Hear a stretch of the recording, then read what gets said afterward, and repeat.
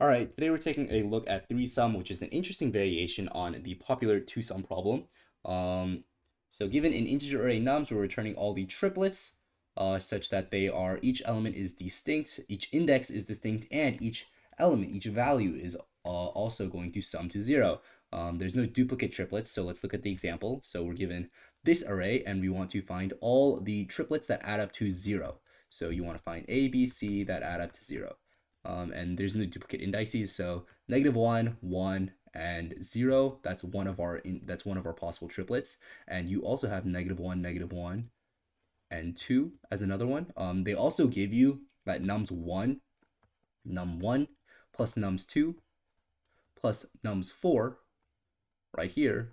0, 1, and -1 is another one. But notice that it contains the exact same elements, just in another order as a solution that we've already had. So this is just an example of wanting to avoid triplets. Now let's take a look at what we can do, and we'll just kind of look through a naive solution. We'll try and figure out the best solution possible, or just kind of the first solution that comes to mind, and then we'll try and optimize from there if we can optimize. So we have this array, -1 all the way up to -4, and we know that, sorry, I have an extra value. We know that from solving 2sum2, we can use a two-pointer method that takes the left and right indices and kind of consolidates until you hit a valid solution, but that can only work if it's sorted.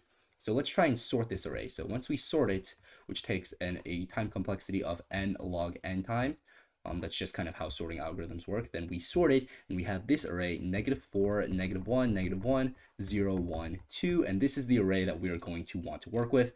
Please keep in mind that our time complexity has already been established to be a minimum of O of n log n, but moving on, what we want to do here is we want to find three values, A, B, and C, such that they are equal to 0. And what we can do is we can start setting in random hypothetical values for A. And if at any point during my explanation it starts to make sense and you think you got it, then I encourage you to pause the video and just try it out for yourself. But we're going to start plugging in random hypothetical values for A so we're going to iterate through the list, and we're going to try and set -4 as equal to A. So if -4 is equal to A, and you want -4 B and C to sum to 0, that means B and C should sum to 4, which means that we have this array, this sorted array, with a target of 4. And this is this literally is the two-sum-2 problem.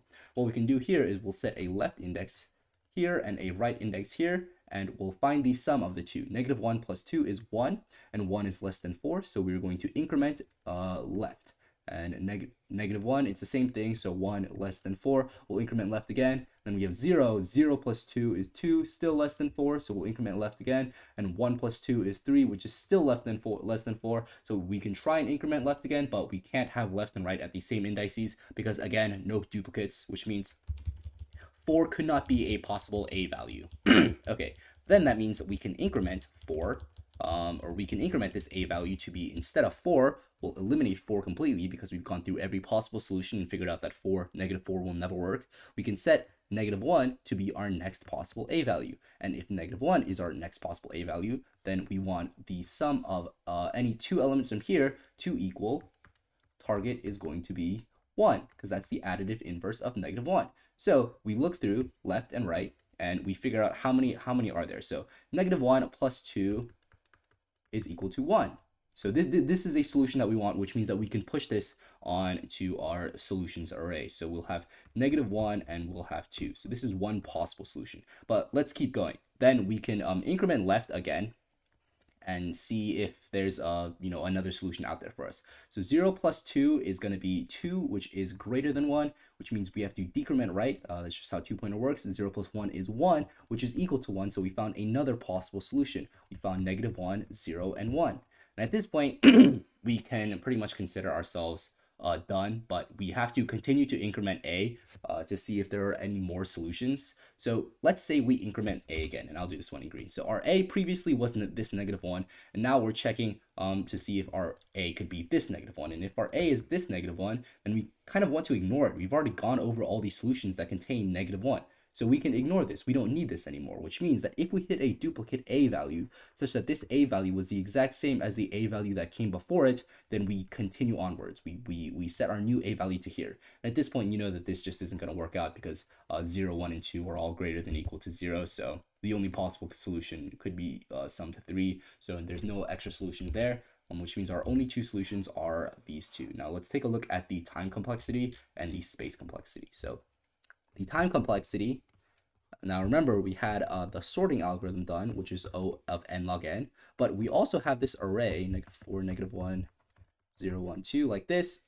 We also have this array that we sorted through, and remember that this left-right kind of solution that we did, this is linear time. So this is O of n, and we're doing that for every single element in this array, which means that this is O of n squared time.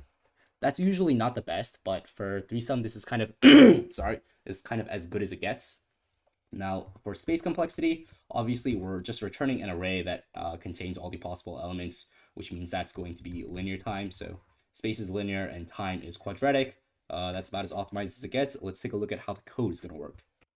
So the very first thing we're going to do is sort this nums array. So we'll use the sort function, but JavaScript is kind of tricky with sort, so you have to manually put this arrow function for sort to make sure that it actually sorts in numerical order. And we'll let the result equal an empty array, which we're going to slowly push onto. Now we can start iterating through the nums array, and at this point, we are going to start setting in hypothetical values for a. So one case that we do want to avoid is if we hit I is greater than 0. You can't have a duplicate at the very start, but you have a duplicate starting at, we're checking for duplicates starting at, I guess, the second index, the first index, the second element, and nums I is equal to the nums I minus 1, the one that came right before it, then you can just continue onwards because we've already checked for all these cases. Now we're going to do this two-pointer method with left starting at I plus 1 as opposed to 0, because remember our A has already been instantiated as A, so we want to check B and C with all the remaining elements, and we can just set our right as the very last index though.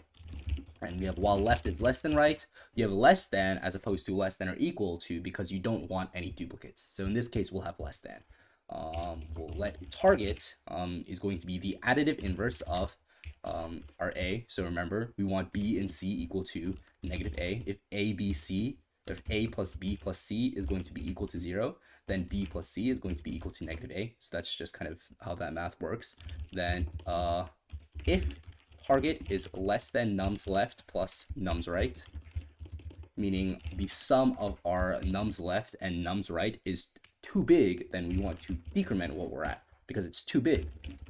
Else if the target is greater than what we have so far, then what we want to do is we want to increment the left, right? Because we are way too far left in the function.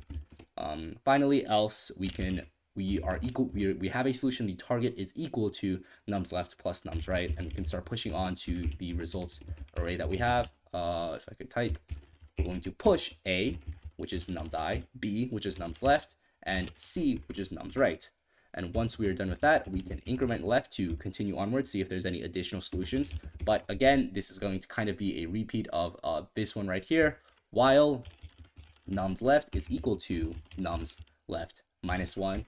And another case that you have to consider is that left has to still be less than right, because you don't want to keep incrementing until you hit right, because again, that might hit a duplicate. But while this is happening, you want to continue to increment left. So you're going to increment left until you run out of duplicates. And then at the very end, you can return the result. And if we submit this, then this should work. Oops, sorry. I had a typo there. Submit and give it a second. Okay, sorry, I had a comma instead of a less than sign there. Sorry about that. And if we submit this here, then yep, that works.